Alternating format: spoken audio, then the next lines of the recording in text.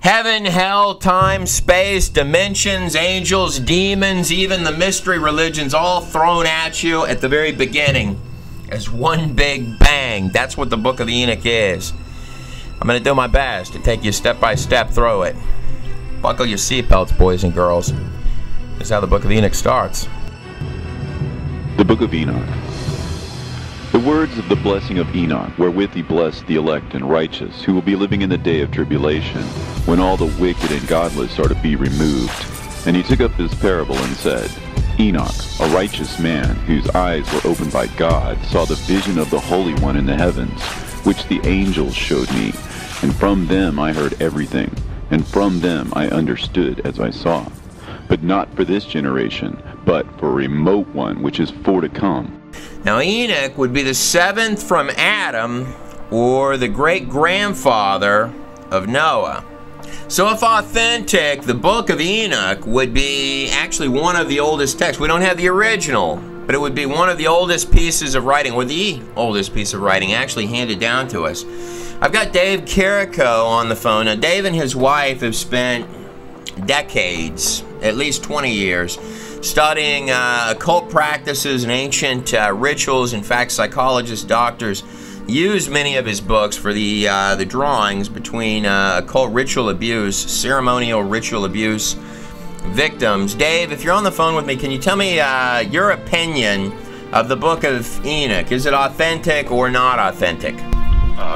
My opinion of the Book of Enoch is a very high one. You cannot hold it to the level of Scripture because the manuscript evidence for the Book of Enoch wasn't preserved. But yet, that book is extremely confirming of what we know in Scripture. It is directly quoted in Scripture in the Book of Jude, and it's alluded to in the Book of Jude several other times. And the fact that Jude was Jesus' half-brother, and also the fact that the Son of Man concept, which is the way Jesus referred to himself many times, also comes from the Book of Enoch. In those days I saw the head of days, when he seated himself upon the throne of his glory, and the books of the living were opened before him. And all his host, which is in heaven above, and his counselors, stood before him. And the hearts of the holy were filled with joy, because the number of the righteous had been offered. And at that hour the Son of Man was named in the presence of the Lord of spirits, and his name before the head of days. Yea, before the sun and the signs were created, before the stars of the heaven were made, his name was named before the Lord of spirits. He shall be a staff to the righteous, whereon to stay themselves and not fall. Now, Dave, one of the things that really gets me on the Book of Enoch is there are an eerie amount of things that happen to match up just right with historical events that happened, as well as scientific things that he should not have known. We're going to go through those. But first, Dave, the Book of Enoch starts with the insurrection of the angels. Literally, these things pouring in to our physical reality. Can you walk me through that? The Book of Enoch gives us a precise account of the fall of the angels and their inbreeding with human beings. A fragment from the Book of Noah. And it came to pass, when the children of men had multiplied, that in those days were born unto them beautiful and comely daughters. And the angels, the children of the heaven, saw and lusted after them, and said to one another, Come, let us choose us wives from among the children of men, and beget us children. This is one of the most fantastic insights, and it's recorded in the Bible in Genesis chapter 6. And the Book of Enoch gives us details. And this isn't anything that contradicts the Word of God, but in my opinion, it gives us additional insight. And Simjaza was their leader, and said unto them, I fear you will not indeed agree to do this deed, and I alone shall have to pay the penalty of a great sin. And they all answered him and said, Let us all swear an oath. And they were in all 200 who descended in the days of Jared on the summit of Mount Hermon. So it looks here as if they taught mankind evil, lies, greed, war, battle with each other, and the sword, every twisted thing in disharmony to the order that the Most High had made according to the text. And Enoch went and said, Azazel, thou shalt have no peace. A severe sentence has gone forth against thee to put thee in bonds, and thou shalt not have toleration, nor request granted to thee, because of the unrighteousness which thou hast taught, and because of all the works of godlessness and unrighteousness and sin which thou hast shown to men. Then I went and spoke to them all together, and they were all afraid, and fear and trembling seized them. And they besought me to draw up a petition for them, that they might find forgiveness, and to read their petition in the presence of the Lord of heaven.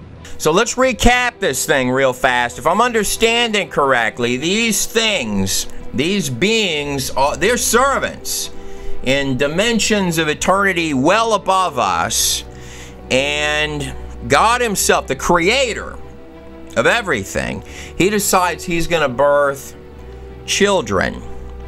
And these servants are explained to, you know, you're going to have to, you know, just like you serve me, you're going to have to serve my children.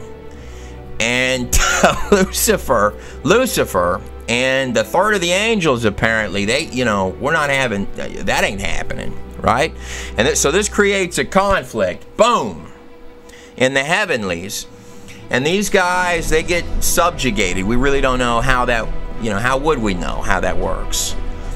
But anyhow, they're to the side, and they make entrance to this place. If I recollect the words of Jesus Christ, which are very critical, maybe here at this point, he says, what you bind on earth is bound in heaven. What you loose on earth is loosed in heaven. So the two are intertied in ways that we really don't understand. But we'd made some kind of a choice at the beginning, in the Garden of Eden story, to give something entrance and dominion. And these things that came in, not only are they, you know, I mean, they're trucking in, and not only they're saying, hey, you know, we're taking what we want here, but also, you know, we're in charge, and we're going to have our own kids. That's what they're doing. So not only do they hate you, these things want to be you. And Enoch, they run into some kind of problem with this. They're not able to zip in and out of wherever they, you know, however this used to work, where they could just seamlessly go in and out of somewhere. Suddenly they're running into a friction. And from henceforth you shall not ascend into heaven unto all eternity.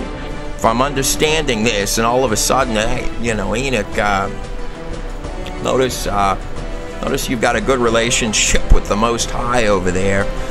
I think you could put in a good word for us. And here's Enoch. He actually does it.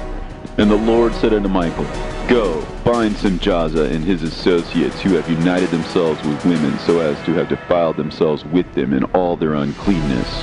And when their sons have slain one another, and they have seen the destruction of their beloved ones, bind them fast for 70 generations in the valleys of the earth, till the day of judgment and of their consummation, till the judgment that is forever and ever is consummated. But this is amazing. He's got the courage to march into this whole group of these things that have now got their own offspring. And this is what he's going to tell them. Then I wrote out their petition and the prayer in regard to their spirits and their deeds individually. I wrote out your petition, and in my vision it appeared thus, that your petition will not be granted unto you throughout all the days of eternity. The flood came along, and it wiped them all out. Now there are 277 official flood stories from cultures around the world, if I'm reading the numbers correctly. History Channel claims there's 2,000, but any way you cut it, there's a bunch of flood stories, all of them with a man surviving with his family on a boat of a global flood. Take that back. All of them except one. The Sumerians claim that their gods went up and came back down after the flood. Dave, you know anything about that? Yeah, what the Sumerians called the Annunaki, in the Word of God they were called the Enoch, and these were another of the races of the giants that were the product of fallen angels cohabitating with human women. And until then I had been prostrate on my face, trembling, and the Lord called me with his own mouth, and said to me, Come hither, Enoch, and hear my word. And one of the holy ones came to me and waked me, and he made me rise up and approach the door, and I bowed my face downwards. And he answered and said to me, and I heard his voice, Fear not, Enoch, thou righteous man and scribe of righteousness. Approach hither and hear my voice.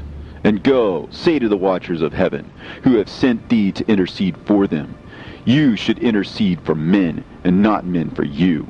Wherefore have ye left the high, holy, and eternal heaven, and had lain with women, and defiled yourselves with the daughters of men, and taken to yourselves wives, and done like the children of earth, and begotten giants as your sons? Now I'm reading from Numbers 13:33, which says, And there we saw the giants, the sons of Enoch, which were of the giants, and we were in our own sight as grasshoppers before them. And not coincidentally, but Go declare to the watchers of heaven who have left the high heaven, the holy eternal place, and have taken unto themselves wives, Ye have wrought great destruction on the earth, and ye shall have no peace nor forgiveness of sin. And inasmuch as they delight themselves in their children, the murder of their beloved ones shall they see. Following the exodus of Egypt, they were definitely, this group, the Hebrews, were definitely the underdogs, and favor would be on them nonetheless, leading, of course, the grand spectacle, giant battle sequence of David and Goliath. And over the destruction of their children shall they lament, and shall make supplication unto eternity. But mercy and peace shall ye not attain. And then from there, Jesus Christ, who said amongst other things, Behold, I give you the power to tread on serpents. And for God so loved the world, God, the creator of the heavens and the earth, so loved the world that he gave his only begotten Son, that none should perish, but that all, in every race, creed, color, everybody on the face of the planet earth, none should perish, but that all should have eternal life. But simultaneous to this, in the ancient world, it appears that there was somebody bopping around from place to place with a different message. They call them Chitari, children of the serpent. The royal kings of Africa claim descent from serpent gods who came from the sky. In South America, the Mayans teach that their ancestors were the people of the serpent. The Aztecs were said to be created by a serpent woman. So if I'm understanding our ancient records properly, after this flood, everybody spreads out and pyramids begin to rise all over the globe. In America, the Hopi Indians believe sky gods came to earth to breed with their women and referred to them as their snake brothers. The word Sioux means snakes, and Iroquois means serpents. A lot of these cultures even go darker than that, into mass human sacrifice to their gods. And mind you, not only are they not telling these god stories like myths, but they're drawing hieroglyphic representations that are eerily similar to each other. And it's almost as if somebody was zipping back and forth. And this was their message. We're in charge, and you can thank that to the snake. In Japan, emperors claim descent from dragon gods who came from the sky. Australian Aborigines teach of a reptilian race which lives underneath the earth and governs over men. They believe they are descendants of a race of dragon humans. China teaches the serpent queen Nukua interbred with man. India calls these reptilian gods Nagas and claim they seeded their royal families. Now I'm trying to think where in our most ancient texts, you'd find a shifty serpent-like thing talking people into stuff. Then I said, "How beautiful is the tree, and how attractive to look at." Then Raphael, the holy angel who was with me, answered me and said to me, "This is the tree of wisdom, of which thy father, old in years, and thy aged mother, who were before thee, have eaten." What we see in ancient writings is a reflection of the biblical story. And of course, in the Word of God, we have that accurate and inspired record. And we can see this throughout all the cultures of the world.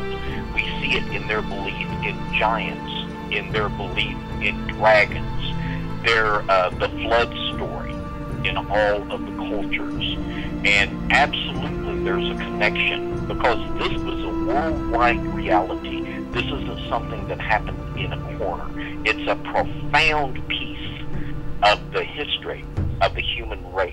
Special thanks to Dave Carrico as well as his wife Donna, who have spent many, many, many years studying these topics from the ancient past all the way to present day, to lay these materials in your hands, like the book that's on your screen there. That's one of Dave's many books that deal with ritual occult practices. Of course, their website is ritualabuse.org. Remember the org on the end. Ritualabuse.org, all one word. These folks put such diligence into every single part of the history and the content that goes in to those books. Please take the time to check them out. Now, I'm on the phone with Robert Farrell, and Robert's done, as far as I can tell, he's the only guy on YouTube to have uploaded and actually read the entire book of Enoch online, which has had millions and millions and millions of views at this point. But more than that, Robert has actually studied these texts for more than 20 years. "And now, my son Methuselah, all these things I am recounting to thee, and writing down for thee. I have revealed to thee everything, and given thee books concerning all these. So preserve, my son Methuselah, the books from thy father's hand, and see that thou deliver them to the generations of the world." But I have never run across anybody that just sees the different, I mean, like someone's eye is looking at the words of a Bible or an ancient text of any type, really. In Robert's case, particularly, I mean, it just blew me away when I first talked to him about the book of Enoch, but almost looking at these texts as if they're not only literal, but also every part of it being keywords that interact with each other. Would that be a fair statement? Am I even describing it accurately, Robert? Well, you're describing it, but that's really not the half of it. Everything in the Bible is parabolic. It isn't to say that it didn't happen in reality. Like, in fact, let me kind of give you a paradigm here. If you're looking at Jesus, for example, right, then what Jesus does as a man parallels what he does as the Logos, right? In other words, if Jesus the man comes down and heals people's physical eyes, right, he, as the Logos, comes down to heal men's spiritual eyes. If a person were to believe Jude, this is what I'm getting at. If a person were to believe Jude that Enoch was the seventh from Adam, but he did prophesy because his words were prophetic. If you did believe Jude because Peter, apparently the question is brought to Peter, hey, Jude is quoting all of this apocryphal stuff. What do you think about that? Or what should we tell people who ask us about it? Right? And Peter's thinking about it, and he knows that he's read the book of Enoch just as Jude has. Jude's quoting Enoch 1:9. What's it say in Enoch 1:1-3? It says, "The words of the blessing of Enoch wherewith he blessed the elect and righteous, who will be living in the day of tribulation when all the wicked and the godly sort of be removed." And he took up a parabolic, and said, "Enoch, a righteous man, whose eyes were opened by God, saw the vision of the Holy One in the heavens. The angel showed me, and from them I heard everything, and from them I understood as I saw. But not for this generation," so this generation is excluded, right? "But for a remote one." Once again, just for to come. "Concerning the elect," I said, I took my parable concerning them. That book was never meant to be canonized, period.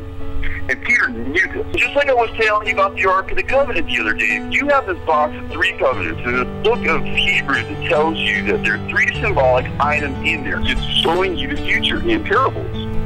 To be understood, of course, in retrospect. You know, because that was the way the Ark of the Covenant was laid out. There were 3 symbolic items, right? There was the table of the law, there was Aaron's rod, which budded, and then there was the golden jar of hidden manna, right? A prefiguring of the fact that there are going to be 3 stages of revelation in God's Word. There were the tables of the law, which correspond to the Old Testament. Yeah. And then Aaron's rod. Aaron was Moses' brother. Aaron was the Levitical high priest. He was the chief speaker of the 2. Aaron's rod was the rod that was thrown down in front of the Egyptian magicians, and their rods turned into serpents, and his rod turned into a serpent and ate the other serpents. It was buried. When it was dug back up, it had budded or borne fruit. His rod represents Jesus Christ. His words, if you will, were hard to understand. There was a veil over people's eyes when they listened. That veil was the flesh because they saw it on the fleshly level. The jar of sweet manna represents when the Hebrews were in the desert. The manna would come for 6 days, and on the 6th day they would have to collect. They would get a double portion for the day of rest that was coming. Here's what it means, basically. There is a time for us to not know the answer, and then there is a time for us to know the answer. Remember that Jesus, as the Logos, is railroaded by the religious authorities, Yeah. the tribes or the secular authorities, right?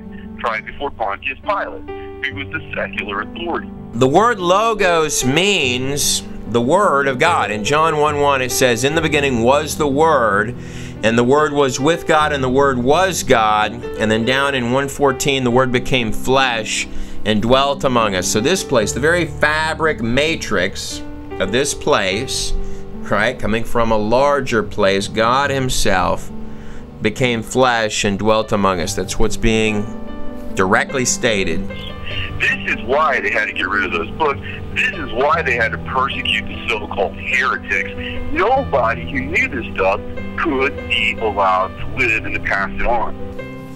So the allegations against Jesus brought by His enemies were not only that He was healing people, that was their allegation, but that He was doing it on the wrong days.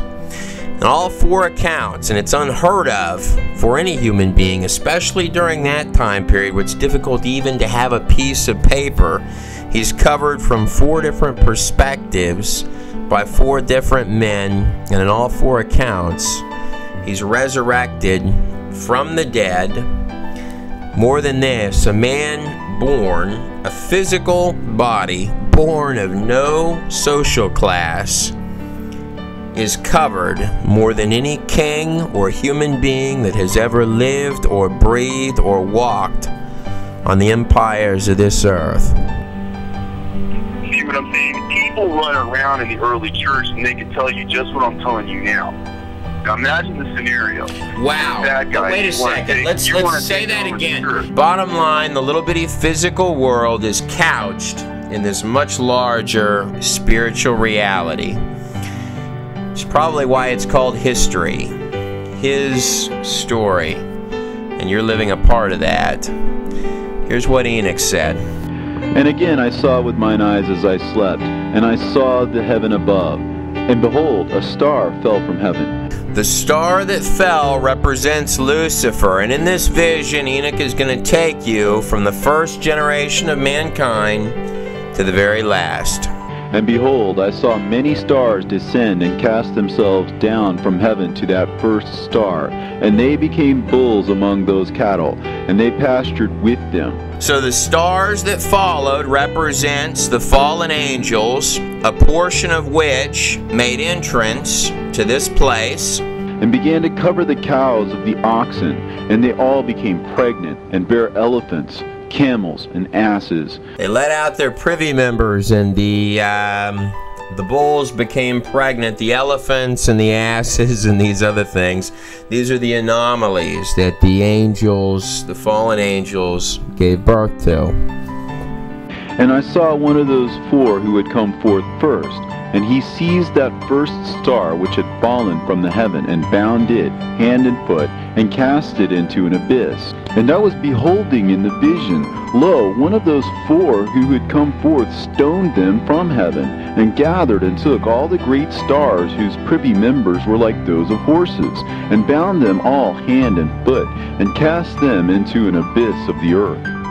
So those fallen angels get yanked up by something stronger than them, and you could view this like dimensions, right? And they get tossed into a place that is devoid off of this place, probably why they're still suctioning off of it, right? You decide what you let in and what you broadcast out, so they're still yelping from down there. And the water, the darkness, and mist increased upon it. And as I looked at the height of that water had risen above the height of that enclosure, and was streaming over that enclosure, and it stood upon the earth. And all the cattle of that enclosure were gathered together, until I saw how they sank, and were swallowed up, and perished in that water. But that vessel floated on the water, while all the oxen and elephants and camels and asses sank to the bottom with all the animals, so that I could no longer see them, and they were not able to escape, but perished and sank into the depths. So that's the flood and the ark that takes everything down to zero, wipes them all out. Then the water began to run down into these, till the earth became visible. But that vessel settled on the earth, and the darkness retired, and light appeared.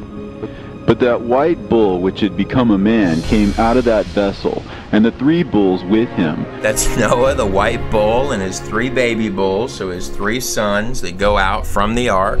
And one of those 3 was white like that bull, and one of them was red as blood, and one black, and that white bull departed from them. And they began to bring forth beasts in the field, and birds, so that there arose different generations, tigers, wolves, dogs, hyenas, wild boars, foxes, squirrels, swine, falcons, vultures, kites, eagles, and ravens. And then from the bulls, the sons of Noah, you have all of these different cultures that spin off, these different animal types. And they began to bite one another. But that white bull which was born amongst them begat a wild ass, and white bull with it. Now from the mix of the mess of cultures and animals that came forth, you have another white bull that comes forth. That's Abraham. And the wild asses multiplied. But that white bull which was born from him begat a black wild boar and a white sheep. And the former begat many boars, but that sheep begat 12 sheep. White bull, Abraham, goes Isaac, Jacob, whose name was changed to Israel, right? And he has 12 baby sheep, and those are the sons of Israel.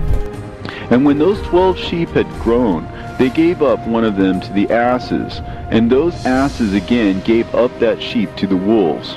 And that sheep grew up among the wolves. And the Lord brought the 11 sheep to live with it, and to pasture with it among the wolves. And they multiplied, and became many flocks of sheep. That text is so awesome. If we were to keep reading, it would take us straight through Jesus Christ, the Son of Man, the Lord of the sheep, the one for whom salvation comes not only to the righteous before his coming, but also all those afterwards. And the spirit of those who have fallen asleep in righteousness. And he shall judge the secret things, and none shall be able to utter a lying word before him. For he is the elect one before the Lord of spirits, yet through his name they shall be saved. Ultimately leading to the end when all of the different wild animals and things that are running loose, those that sought righteousness, the elect, all become white bulls before the Holy of Holies, the Most High. Special thanks to Robert Farrell for reading that entire text online. And in those days shall the mountains leap like rams, and the hills also shall skip like rams satisfied with milk, and the faces of all the angels in heaven shall be lighted up with joy, and the earth shall rejoice. Robert actually his backstory is he used to actually be an atheist until he got a hold of some of these ancient documents and was looking at them. His website is scripturaltruth.com. So that's scriptural with a dash truth.com. Please go over and check him out.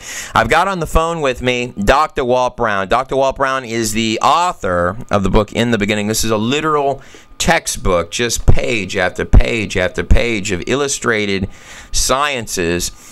Sold hundreds of thousands of copies of this book, but more than that, Walt Brown has spent about 40 years, maybe more than this, of his life studying the flood account. Dr. Walt Brown, I guess the question on my mind would be, is Noah's flood real? That is correct. One humorous kind of example. The ancient Chinese language, the classical Chinese language, right, is built out of pictographs, little symbols that when you piece them together tells a story. Sure, like hieroglyphs. The story gives a word. Well, the Chinese word for boat, and I have a picture in my book, you can use it if you like. The Chinese word for boat is composed of three symbols: 8, people or mouths, and this classical Chinese language goes back thousands of years. We can see on our planet 17 very strange features which can now be systematically explained as a result of a cataclysmic global flood whose waters erupted from subterranean chambers with an energy release exceeding the explosion of 10 billion hydrogen bombs. This explanation shows us just how rapidly major mountains formed. It explains the coal and oil deposits, the rapid continental drift, why on the ocean floor there are huge trenches and hundreds of canyons and volcanoes. It explains the formation of the layered strata and most of the fossils, the frozen mammoths, and major land canyons, especially the Grand Canyon. Increasing pressure in the subterranean water stretched the crust just as a balloon stretches when the pressure inside increases. Failure in the crust began with a microscopic crack which grew in both directions at about 3 miles per second. The crack, following the path of least resistance, encircled the globe in about 2 hours.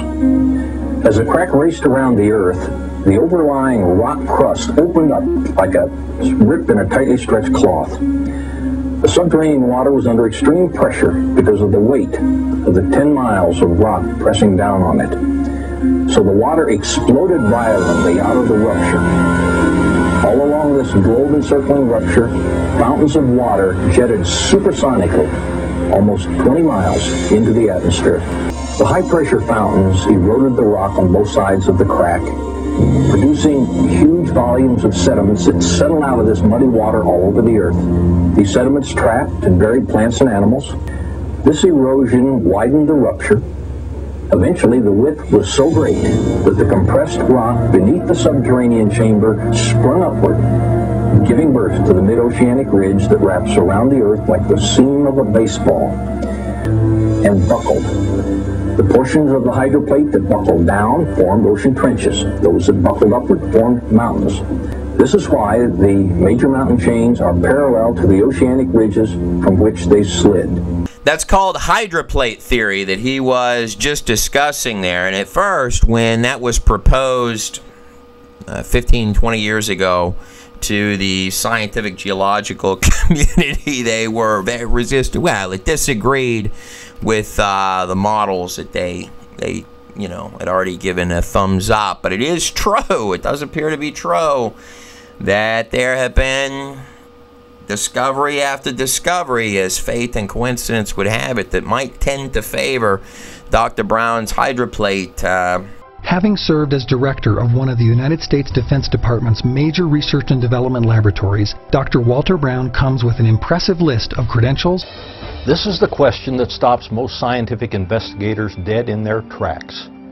Yet the hydroplate theory makes the answer obvious. As the hydroplates crashed, they thickened and rose out of the water, forcing the flood waters over the continents to recede. Simultaneously, upward surging subterranean water was choked off. As the floodwater drained off the continents, every continental basin was left brimful of water, producing many post-flood lakes. Scientists are also scratching their heads over another recent discovery. On the Kola Peninsula in northern Russia, they have created the world's deepest hole, extending to a depth of 7.5 miles. At this depth, what they expected to find was a layer of basalt, Earth's most common type of volcanic rock. What they actually discovered was something entirely different.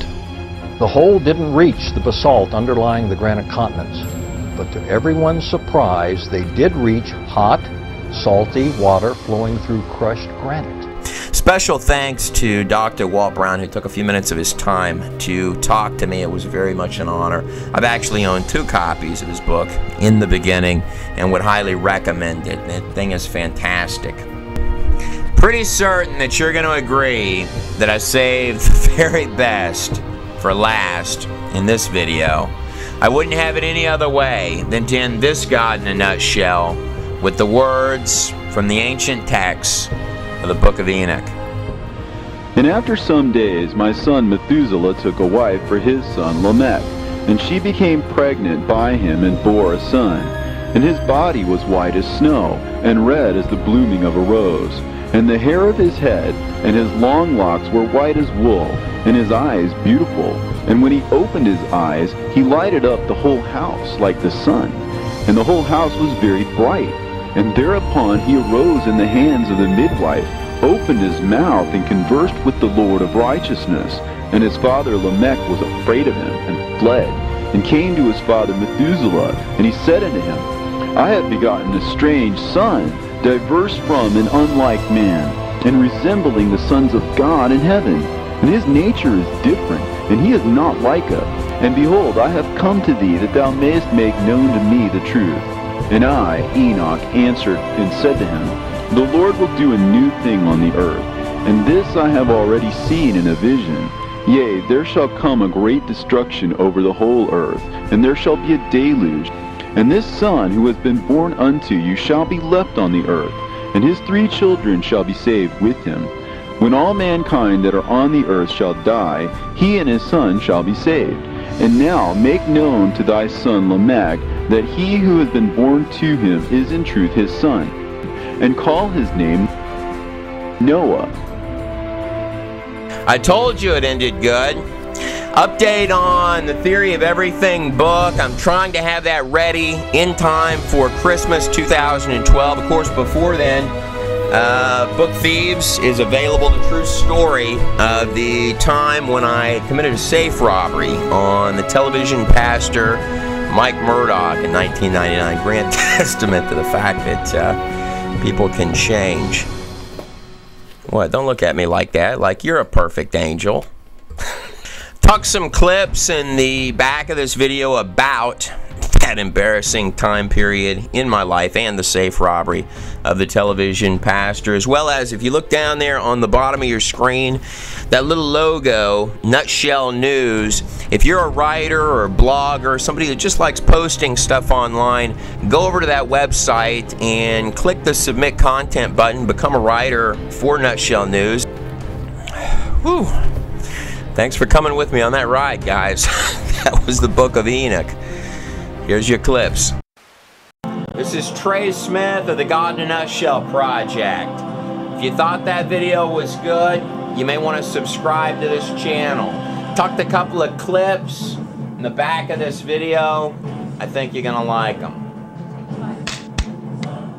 Papa.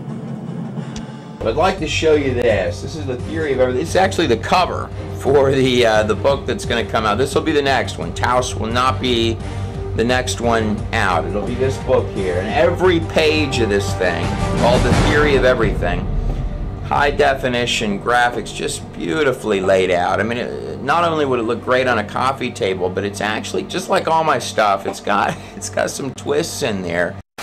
Now, according to thermodynamics and physics, by any natural cause, this whole place should be one enormous superposition of randomness and nothing definite ever happening. Yet it's completely the reverse of that. I mean, this is so the reverse of that it's almost like the universe itself is this enormous Swiss watch of mechanics that you really don't even understand, only the tip of the iceberg of you winning the lottery every single day, not missing once, for the next 1,000 years, does not even scratch the surface of the statistical odds of one single cell of this place. How does that happen on its own?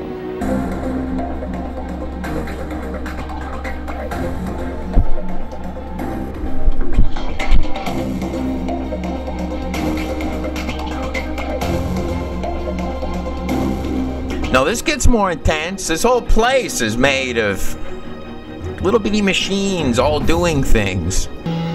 The receptors send messenger molecules to the enzymes and organelles crowding the cell.